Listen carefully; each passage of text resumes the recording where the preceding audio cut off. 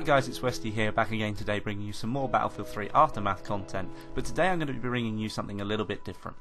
I'm going to be showing you a little bit of a vantage point over at High Rise, which is one of the conquest flags on Epicentre, and it gives you kind of an increased view of some of the other flags and also a way to sort of protect the High Rise flag.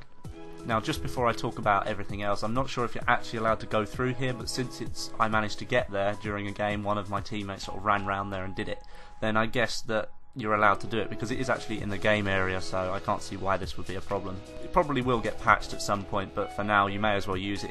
It gives you an advantage of overlooking at E, and it helps you sort of protect the high-rise flag, as I've already said. So first of all, taking a look at it, once you're up there, there are two sort of ways that you can go. There's the big concrete blocks in the middle, which you have to sort of walk around only one way because there's an invisible wall that you can't actually move past. But it does give you a huge vantage point for looking over at the flag E. And this will be a great spot for snipers because you can sit behind the concrete block there, snipe over to E if it's being taken, and then you can take the enemies out and keep the flag for yourself. Also, this little passageway is great for protecting high-rise flag. You can't actually cap the flag from behind the concrete blocks there, but you can shoot enemies from behind it, which is a really great help, which means you can keep yourself hidden, but you can also sort of protect the flag at the same time.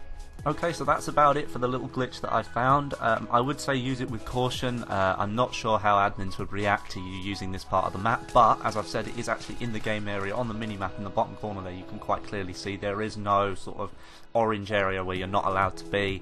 So I'm just going to carry on using it for my own benefit for now until it gets patched, which it probably will. I'm guessing that this isn't part of the map they wanted you to use. It's obviously the concrete massive huge blocks are there for a reason so that you can't easily get to the flag from that side. But yeah, as I said, I'm going to carry on using it for my own benefit for now. It's a really good way to protect one flag and sort of keep an eye on the other flag if it's going to be taken by the enemy team. Alright guys, that about wraps up this video. I hope you enjoyed it. If you did enjoy it, then leave it a like. And if you've got anything to say about the video, drop a comment down below. I've been Westy, I hope you enjoyed the video, and I'll see you in the next one.